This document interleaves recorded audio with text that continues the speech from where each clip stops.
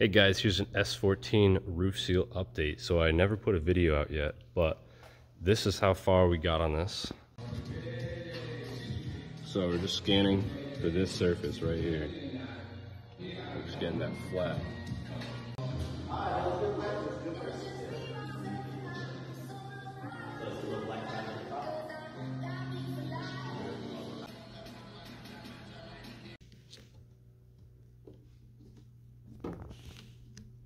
Here's an update on the S14 seals.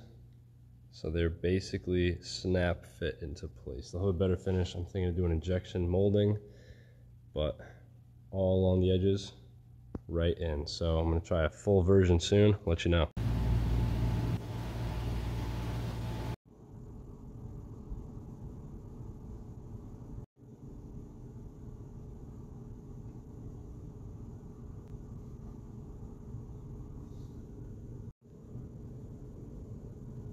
This is the roof seal with no trim at all, and might need to scrape out some areas, but here are the tests we've run through. So here's one type of seal.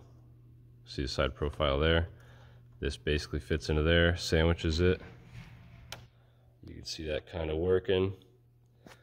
This does not take corners very well, so I gave up on that project. So that's out of the question. Then I came up with this. And this was actually part of that, but just actually was able to go around the corner.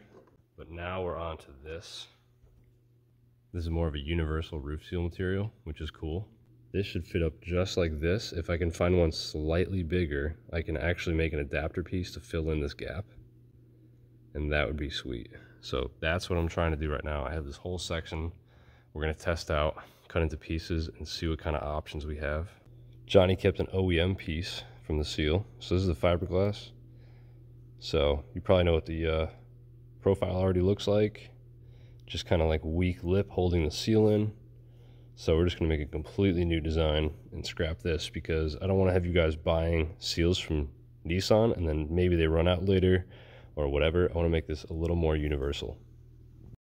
So in the middle of all our rebuilds, basically just gonna keep buying material and testing, but we'll see if maybe I can kind of adapt some of these materials from the S13. That would be cool. So I'm gonna see what I can find for you guys, and I'll let you know. So comment, subscribe, keep checking the channel, and check out Radium Works on Instagram. That's where I post most of my stuff every day, including all the prints, the progress. So thanks for watching, guys. We'll see you soon.